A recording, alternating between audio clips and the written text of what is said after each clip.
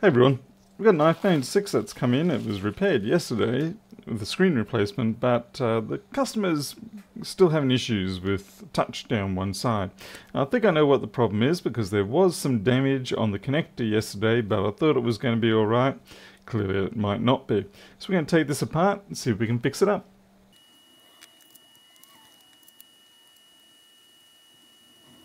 When we have a look at the connectors of the phone, we can see there's small bits of damage, bit impact here, a little bit down here. And these are from situations where people have either used metal implements or too much force to lift off connectors. You can actually see there's a scrape there. Someone's used something like metal to come in and try and pick that connector off, which is why it's always good to use your thumbnail or something like that. Something soft. Something that will deform well before you do any damage to these connectors. These look acceptably okay, so we'll go and have a look at the screen itself. So immediately the first thing that I can see is there's this deformation going on, and this is the touch connector, and that relates to the fact that the customer is experiencing touch issues. What we're going to do is, we're not going to try and bend that out or anything like that, we're just going to replace the connector and hopefully we'll be alright. For connectors like this, we don't need a lot of heat. We're only about 250, 260. Just put down a fair amount of flux. It just helps it to not damage the FPC connector, the flex. And we're doing it behind a metal shield here, just so we don't upset the phone screen. The key is to have a bit of patience and take it as an opportunity to practice your skills of removing connectors without melting them, even though we're not going to use this one.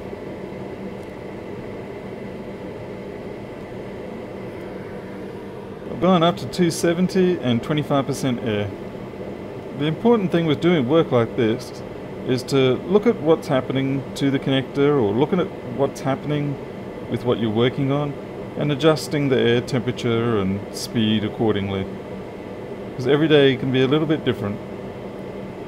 Don't get fixated on using the same numbers if it's not doing the job. Like today, it's definitely not doing the job.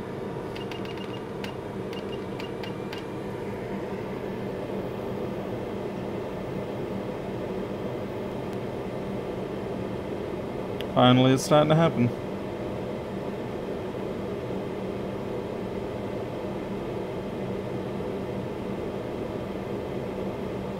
There we go. To make it easier, we're going to use some leaded solder, and I'll make it lower temperature to put the new connector back on. Easiest thing for us to do is to just take a donor connector from another broken screen of the same type. And as we can see, this one looks quite okay, so we'll take that off and then put it on the screen. Use a fair bit more flux this time again, and that helps protect the connector from getting any sort of direct hot air damage. A common thing people like to do is to heat these flexes from the back so they don't have to put air directly onto the connector in order to prevent it from melting. But I find if you just keep an eye on the plastic and practice, you don't have to do that sort of thing. Because it is impractical to melt from the back in some situations, particularly if you've got a large circuit board and maybe you have parts on the other side that you don't want to damage from all the heat. Okay, so this is coming along nicely. Let's give it a little bit more. There we go.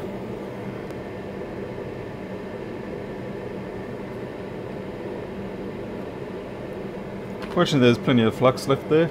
And now if we reheat it, you have to start from a little way back because you don't want the air to blow the connector off. And with that leaded solder and the flux and the fact that everything's still pretty warm, that should go down pretty quickly and evenly.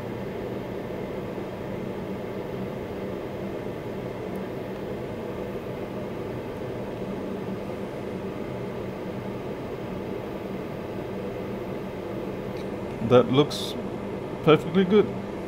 While it's still warm, we try to clean off the excess flux. If you don't clean off the excess flux, when you connect it back into the phone, you will gum up the connectors and you will cause a problem with electrical connectivity. So make sure you clean off the flux. Doesn't have to be perfect, but it definitely has to remove a good portion of it. And also make sure you don't get any random bits of trash in there. Bits of hair and things like that can cause a lot of problems.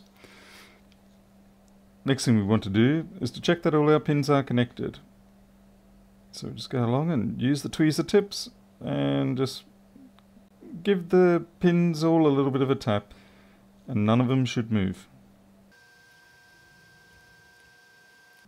Fantastic. Okay, let's reassemble and see how things go.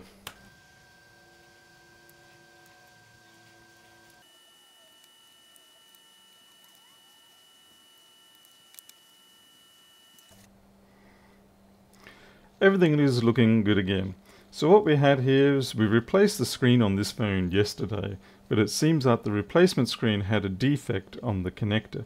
Even though there already was damage inside this phone itself that I noticed yesterday, I failed to notice the damaged connector on the screen itself.